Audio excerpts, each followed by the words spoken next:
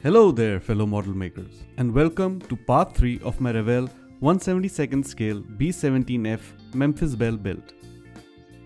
Last time we put the fuselage halves together, and now we can start working on the wings. I cut and clean all the parts for these very large and beautiful looking wings.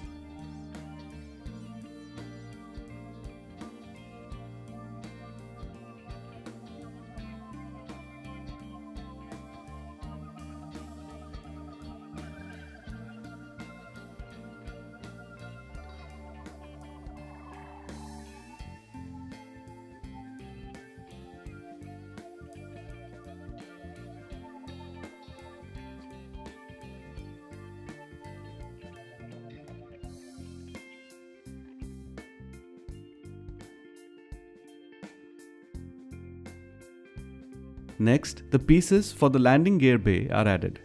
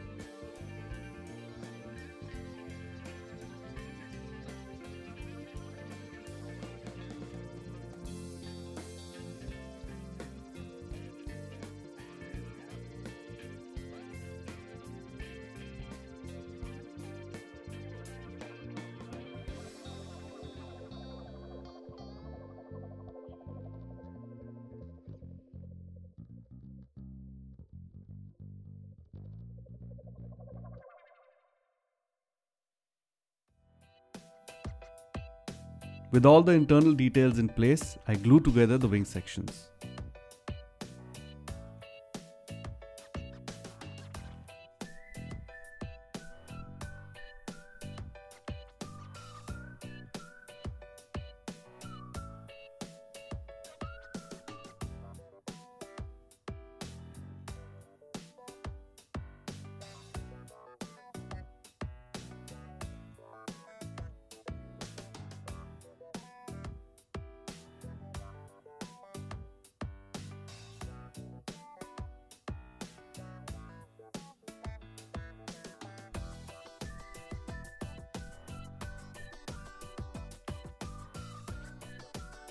I also use this time to complete the tail assemblies.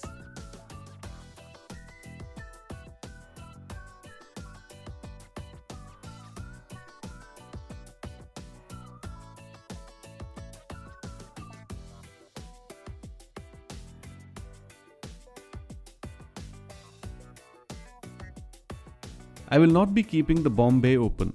However, this piece is rather ill-fitting and it will take some putty and sanding later.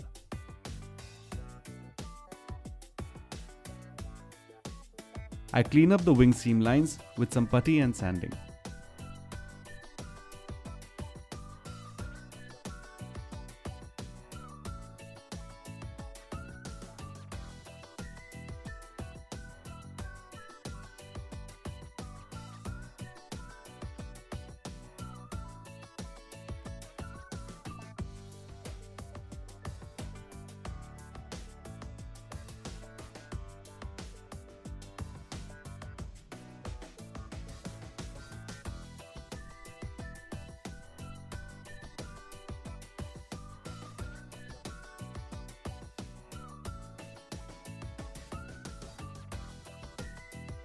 As I had done earlier with the fuselage, the lost panel lines are rescribed.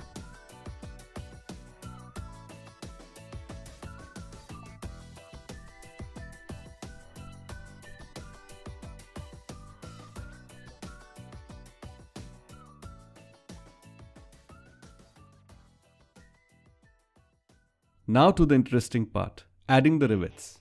My search on the net led me to this print. It is for a B-17G. So not exactly what we are making, which is an F, but I decided to use this as a guide anyway. There are sections of the aircraft where the riveting is relatively simple, like here on the edges of the wings. For these areas, I just use a tape and a pencil to draw the rivet lines. Not too much measuring is involved.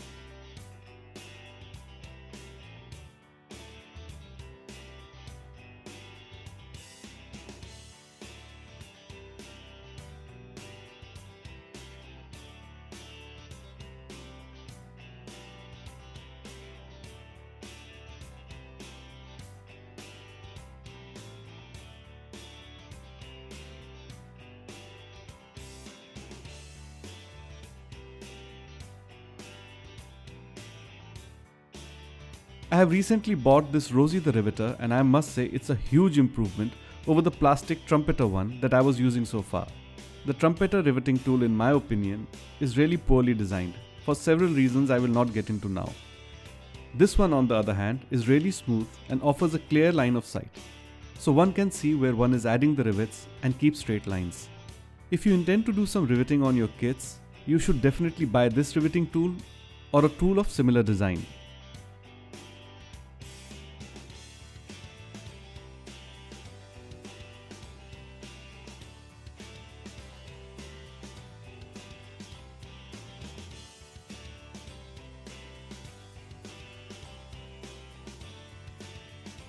When I get to the more complex part of the riveting, like here, where there are multiple lines running parallel to each other, I need to use some measuring tools. I am using this photo etch ruler since it can bend along the surface. Well, somewhat. I have already measured out the distance between the lines and I start marking them out with a pencil.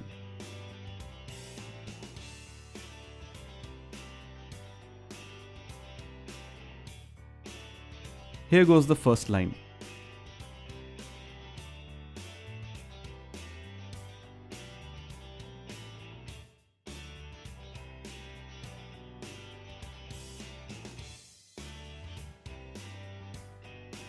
Nope, don't like it. I just simply rub out the line and go again. This time I measure right till the end.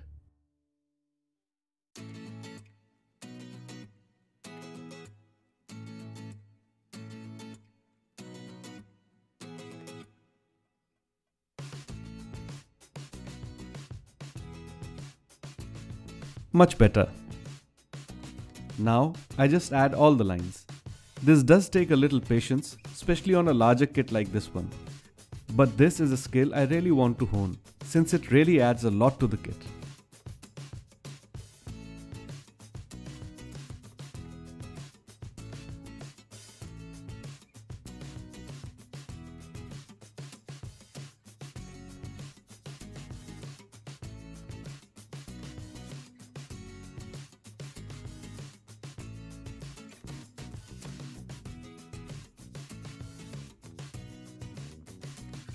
With all the lines drawn, I now add the rivets. I bought a single wheel riveting tool, but I will soon be adding a double wheel one. As I was doing the riveting on this kit, I realized that a double wheel riveter would be really useful.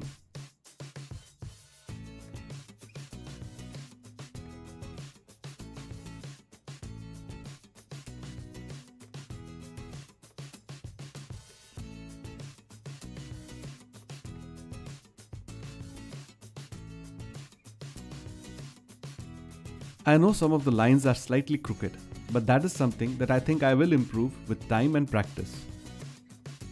And here is the comparison between the two wings, one with and the other without the rivets.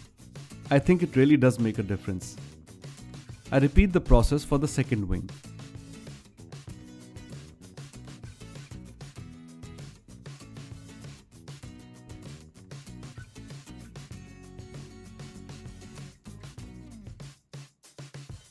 To wipe off the pencil marks, I just use a paper towel moistened with alcohol. The mistake I made here was that I thought that a vigorous rub with the towel would also suffice for a light sanding. In retrospect, I think I should have sanded the surface with a 2000 grit sanding paper or something like that. It would have helped settle the raised sides of the rivets that were pushed up by the riveting tool. Well, you live and you learn.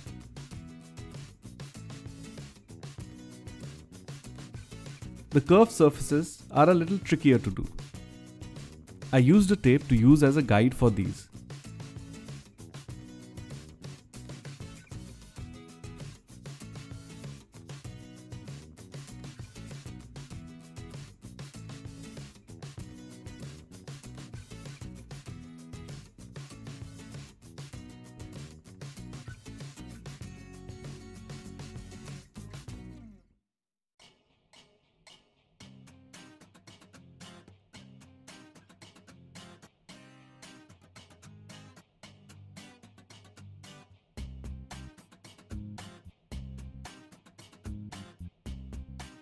And this is what the tail stabilizers look like after the riveting. Nice. Now on to the fuselage. It was a lot more difficult to mark out distances on the round fuselage. So what I did was first measure out the gaps on a masking tape.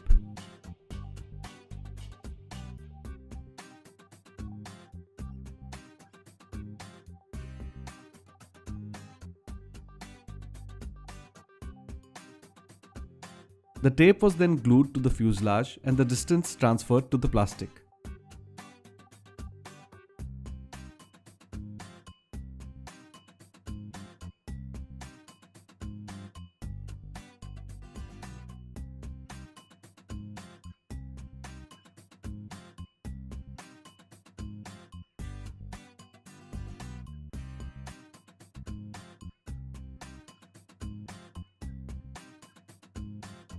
Once the distances were marked on both sides of the fuselage, I used some bendable tape as a guide and added the rivets.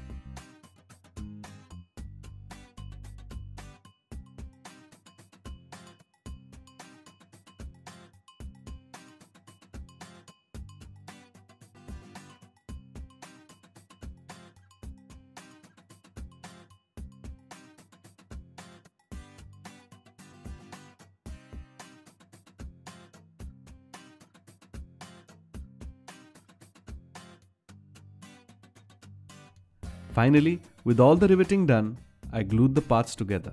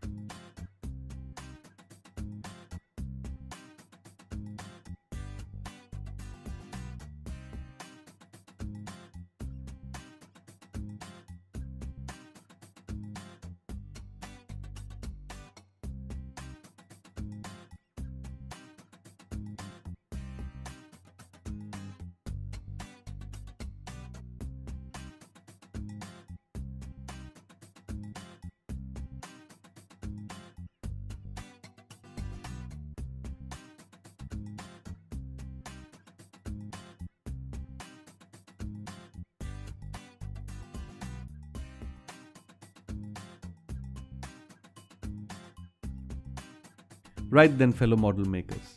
That's about all the time we have in this edition. We will carry on with the build next time and start painting this kit.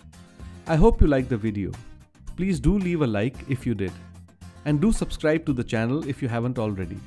Till next time, good luck and happy model making.